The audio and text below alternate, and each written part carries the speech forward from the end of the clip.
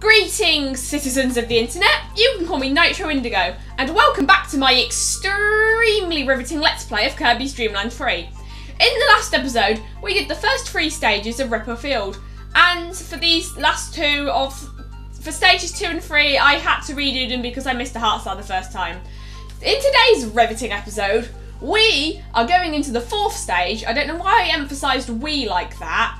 Also, when I quit the game I had kind, but I guess like leaving the game and entering it again gets rid of your animal friend. That's a bit stupid. But anyway, we're going into stage 4 of Ripple Field, where there is a frog.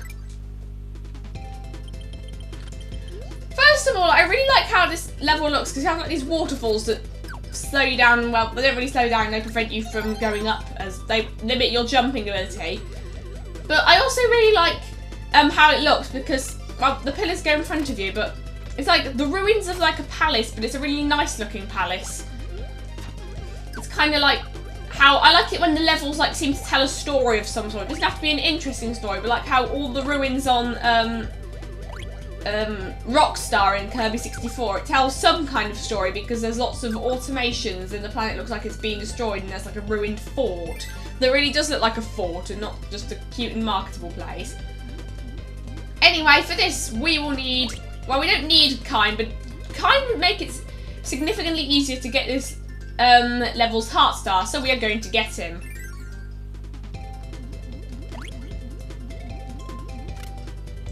And it's like, I like this whole trim pattern, reminds me of the blue trim wall from Animal Crossing, which I have like an emotional attachment to because it was always like, because I had it in my house in Let's Go to the City, aka City Folk. Anyway, we need to find the door that is not an enemy, which is differently coloured to all the others. And then there's an auto-scrolling section coming up.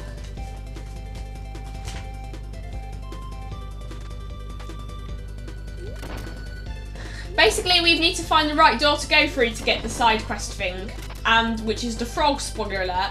And getting Spark with Kind will help us see what that place is. You saw it in the last video, but I didn't use it for long because it's only really useful for uncovering hidden doors and stuff. Basically, Spark Kind would be helpful for this, but he's not required.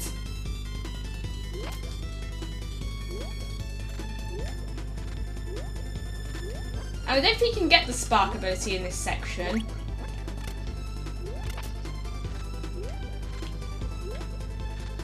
And that really was a stalactite also, as opposed to a stalagmite also. Yep, here's the hidden door. If you have the Spark ability, you can see it, because this hidden door leads to... there's a petal thing over there. Leads to... besides a bunch of star bits, like this is Mario Galaxy, or Spirit Tracks, which has the star piece, which is also Nintendogs plus cats.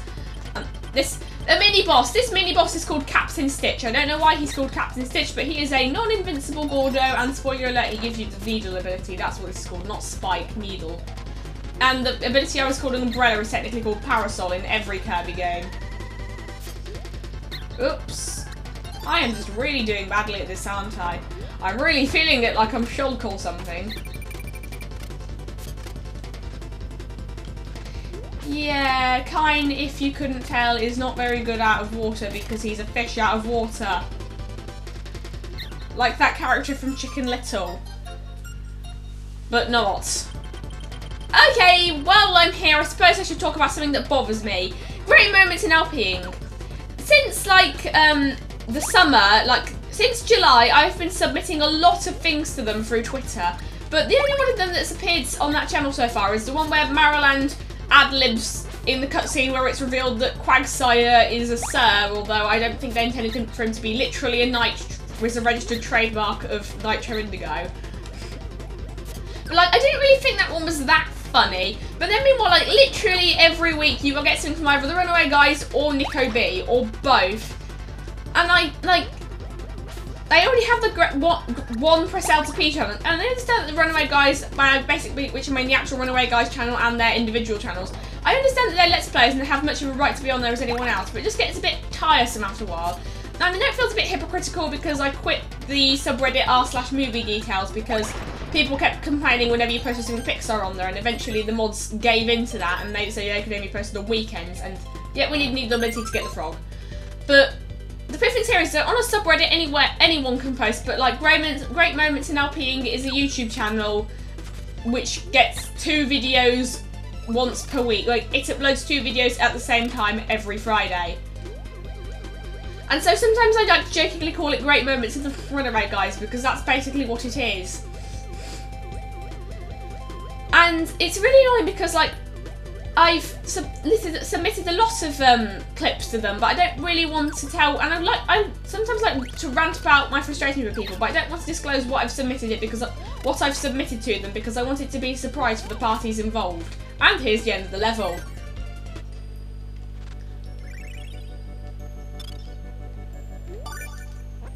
I like this background, it's like hexagons but not, because they have lines in the middle of them, and they're a bit, I don't even know what it's supposed to be. I don't actually like how this checkerboard looks now that I think about it, because it just looks a bit out of place compared to the whole pastel game. It just looks a bit out of Sonic, and for some reason it kind of reminds me of the back half of Sunny Beach and Spyro 2, which tessellating hexagons are the Let's Play of. Also music. It's just also music. Here's something that annoys me. The first the music that was playing in the last level called Ripplefield 1 and the music that's playing in this level, Ripplefield 3, have both been remixed in some games, but Ripplefield 2 hasn't, which is like my favourite song in the game. Well, it's not really a song, but I don't really like how the word music is a mass noun, because like song technically only means when it has words. Hello, Joe. But music is a bit of a grammatically awkward word because it's a mass noun. I mean, piece of music just sounds a bit weird, like piece of cake, but not.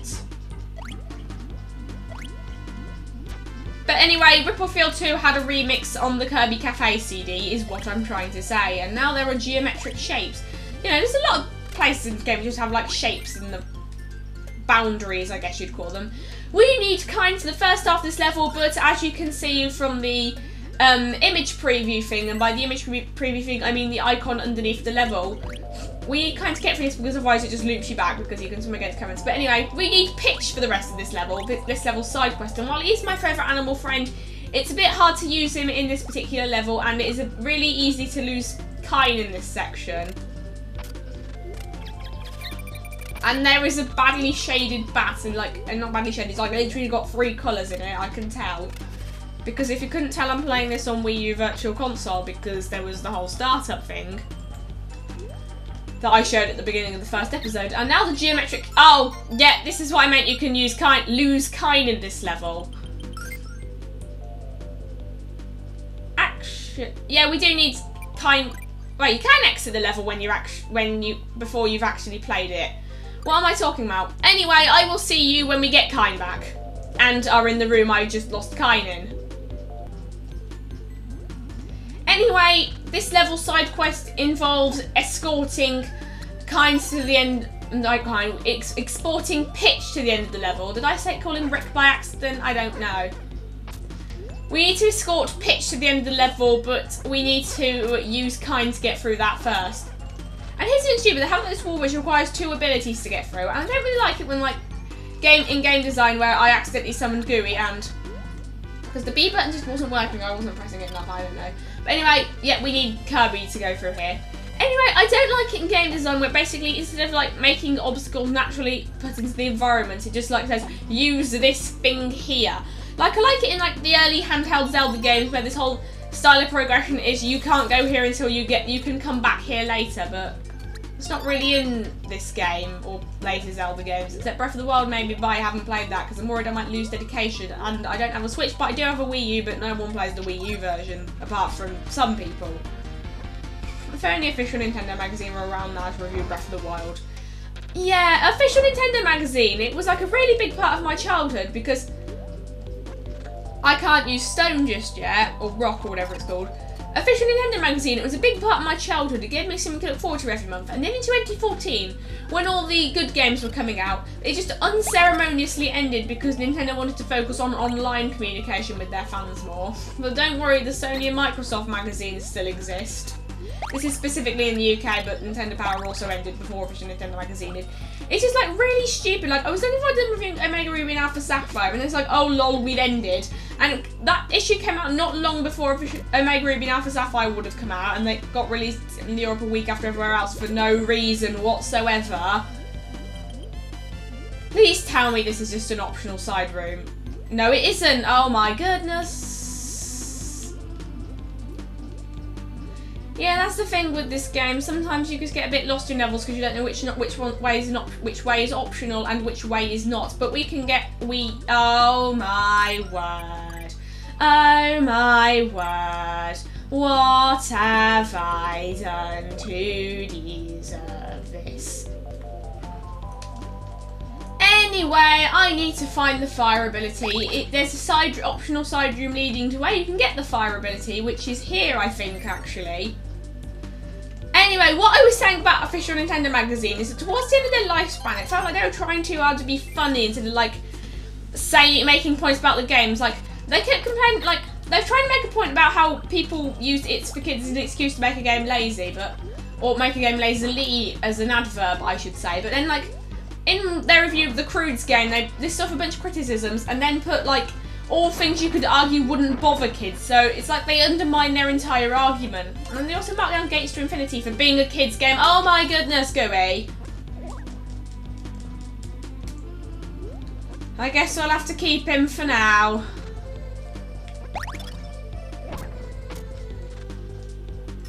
We don't need fire anymore anyway.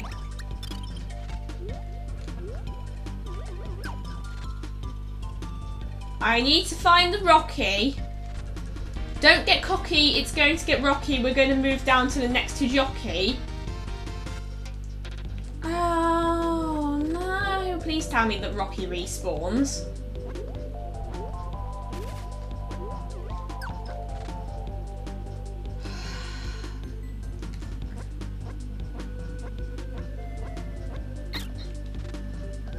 Oh my word.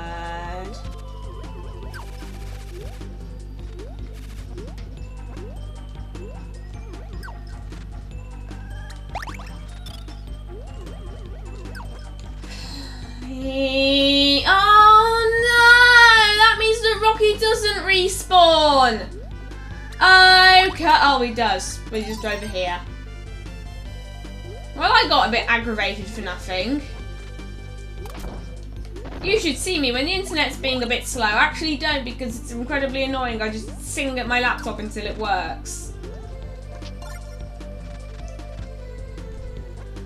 And we shall continue on our merry way. Finally, hallelujah, Merry Christmas and other words.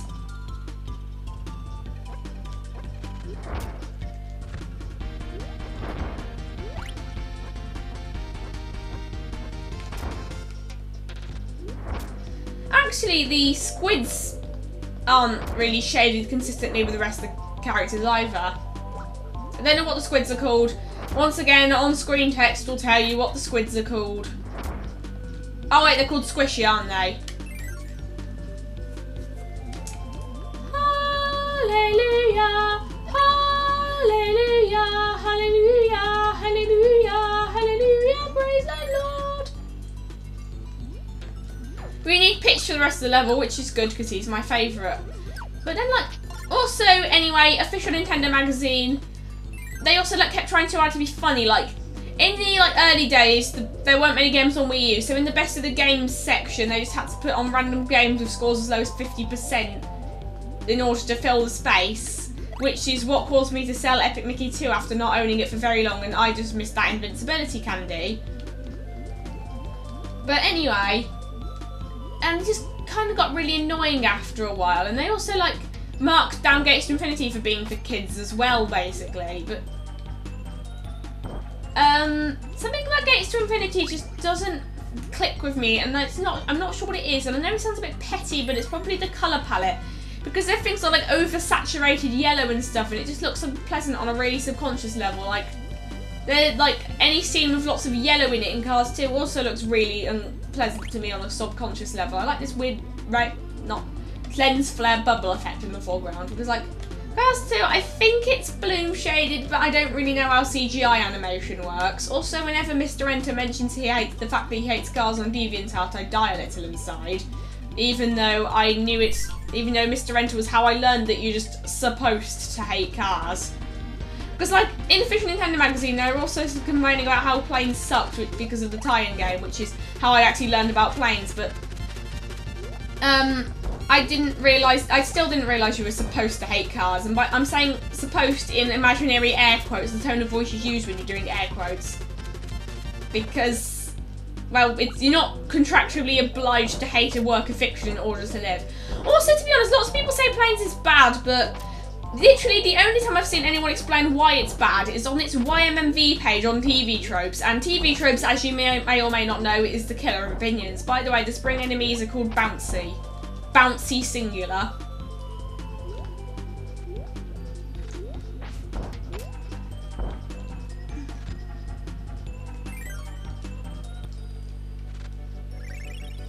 Hello, Pitch Mama. That is literally her name. Her name is literally Pitch Mama. Between recordings, I do look up what all the characters are called on the Kirby Wikia. And now I don't know what to talk about. Yay!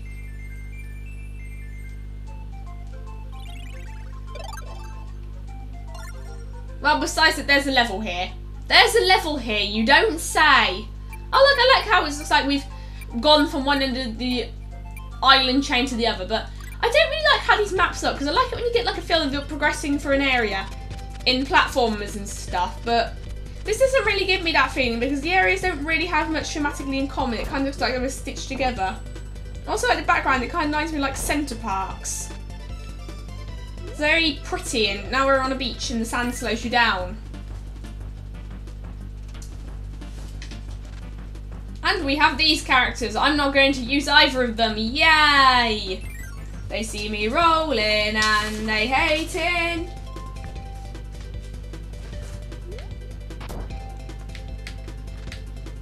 Just checking my notes because I have a list of how to get all the heart stars in the game. Because I had to resort to game facts the first time I played this. This game doesn't tell you anything, in fact, because it has no text in it. Well, it does have text, it's not really much at all. Even less than the average Kirby game. In fact, if you couldn't already tell. Like, there's not even, the pause menu doesn't even explain what your copy abilities do because, well, they only have to do one thing, so it's easy to tell you for yourself.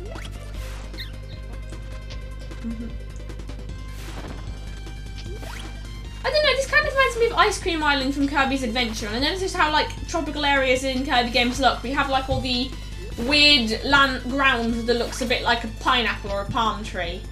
And once again, the incredibly sharp grass and more starfish that aren't pulsating, and now they just look like regular stars.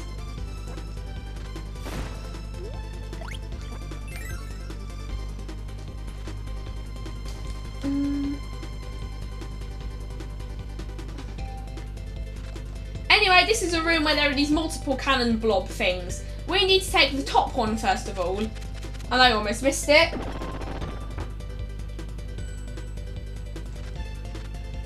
Then we need to take the bottom green blob. Bottom. Like the Ram's bottom guy from Despicable Me 2. And then we need to take the second from the top, also known as this one.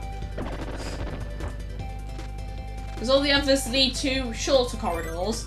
They do lead to doors, but these door leads to this place where there are these chain link things and that are on cubes and star blocks, that's what they're called. I have just run out of things to talk about now that I've talked about, exhausted my subjects of great moments in LPing and official Nintendo magazine. I can't think of anything else to say, so let's talk about the game. Once again, we have the geometric shapes. And what is in these rooms? Oh! Well, I've already noticed because I've played this game before. Basically, in this game, you have to reshape some blocks, and we have to make these blocks in here look like the non-star blocks in the other place. And don't worry if you get something wrong. If you leave the room, it will just go back to normal.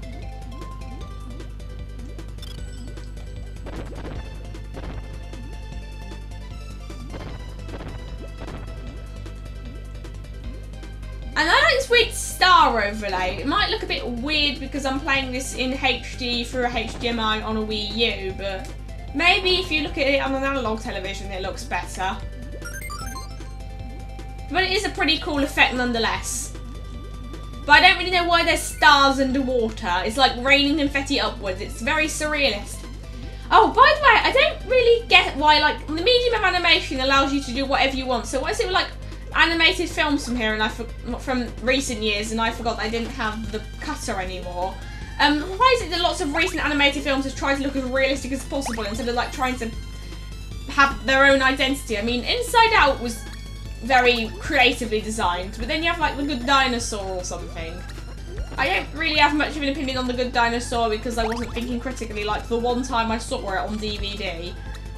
But I like the T-Rexes. They remind me of cars for some reason because they act like they came out of that movie, but in a good way, if that makes any sense. And here are more pineapple palm tree ground things. And Parasol Pitch, which is alliteration, is just the best. Yeah, I just noticed that Pitch doesn't have outlines either. It looks a bit like the bats, actually. The bats probably have a name, and these Tamagotchi-looking things are called propellers. And in Kirby 64, they're called propeller bombs.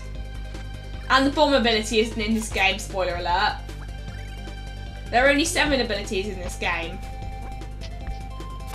And 6 animal friends. Well, there's an 8th ability, but spoilers. Because I don't want to spoil the game, because this is a Let's Play, and it would kind of suck for people who haven't played this.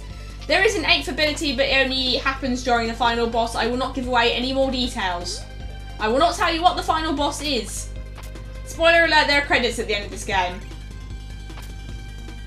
Oh my gosh, this is actually really amazing! It's like... And then we get a heart star from this thing. Also, what's it with those weird bushes?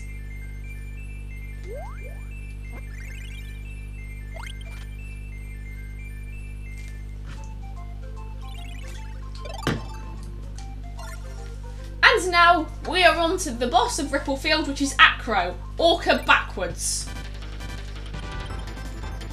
In a cave.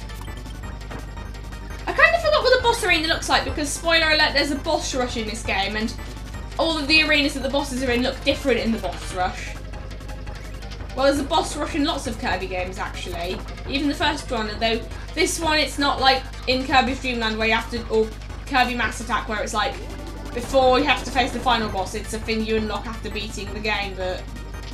Well, I was not really telling you of giving away the story, so I don't think that counts as spoilers. Plus, this game came out in 1997. I think it's fair to talk about a bonus feature in it. Meanwhile, people have already beaten Super Mario Odyssey, which I also don't want to play besides the fact that I don't own the Switch because I'm worried I might lose dedication. And this really does not... And I died. And this really does not work well underwater. Wow. Yeah, I don't like when you die in a boss, instead of just restarting a boss battle from the beginning, you get sent out of the level and have to reselect it for the map. It's a minor inconvenience. Also, Acro here is defying the laws of physics and biology and everything. Oh, also, here's a word that you can learn if you didn't know it already. Hydrodynamic is things that are streamlined and cut through water. So, like, dolphins are hydrodynamic. It's the water version of aerodynamic. Also, planes are shaped like whales. Actually, what would you call that kind of shape? The plane shape, whale shape, shark shape, etc. I coined a term, but I don't really know enough Latin or Greek to do it. And also another thing that's shaped like that is like maybe ichthyosaurs. They're not really that kind of shape. But mosasaurs or plesiosaurs? And did you know that mosasaur means almost a lizard, and apparently they're the ancestors of monitor lizards? So that's a thing. Yay, biology, and why does the spot pattern just stop? Oh, here's a funny story. Acro is also a boss in Kirby 64. And I remember, like, I beat the boss, and then just as I was getting the crystal shard at the end of it, because you get crystal shards after you beat each boss. Also, why do they not have 64 crystal shards? It's a missed opportunity. They're like 70 odd in the game. But anyway, in Kirby 64, I beat Acro, and then I fell into a bottomless pit. And so I had to do him again. And I have just completely failed to blow any of these thingies towards them. They look kind of like those Cocoa Pops balls. Cocoa Pops were chocolate-flavoured cereal, for those of you who don't know.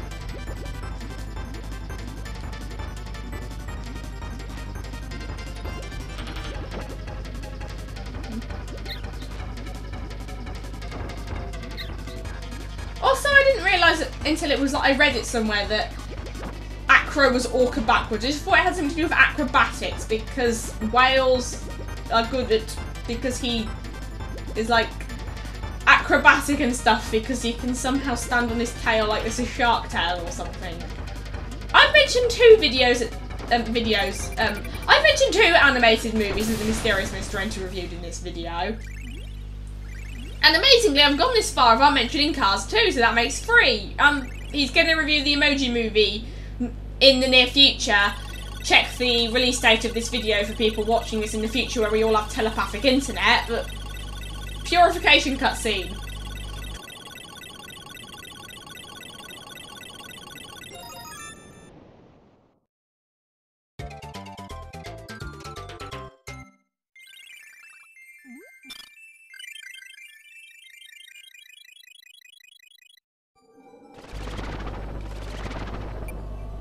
Next time in my extremely riveting Let's Play of Kirby's Dream Land 3, we will be taking on the 3rd level world place thing, Sand Canyon.